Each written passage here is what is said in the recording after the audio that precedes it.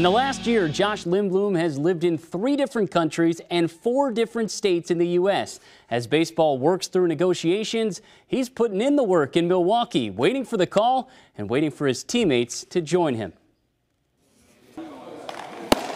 The mound can be the loneliest place in baseball. Fittingly, it's the home of the loneliest Brewer. I am, yes, Lone Ranger. Josh Lindblom is the only Brewers player in Milwaukee right now.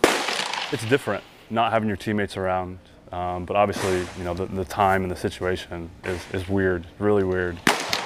For months, Lindblom has kept his arm ready, waiting to make his Brewers debut.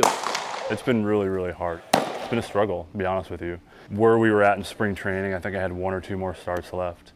So you build up all the way, and then everything just kind of like shuts down. The league still shut down. You know, it's been difficult. I think it's been difficult on players. It was difficult on fans. Because we want to play baseball. So he is preparing like there will be. With no teammates at Miller Park, Lindblom has been throwing simulated games at Hitters Baseball Academy.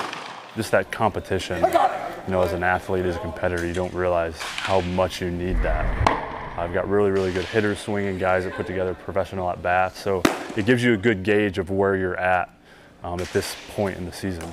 As we wait for official word on the season, Josh is embracing the lonely life of Lindblom. I'll tell you what, playing catch in Miller Park with a roof open is a lot better than playing catch in my driveway with a net. So I'll take that any day of the week, even if it is by myself.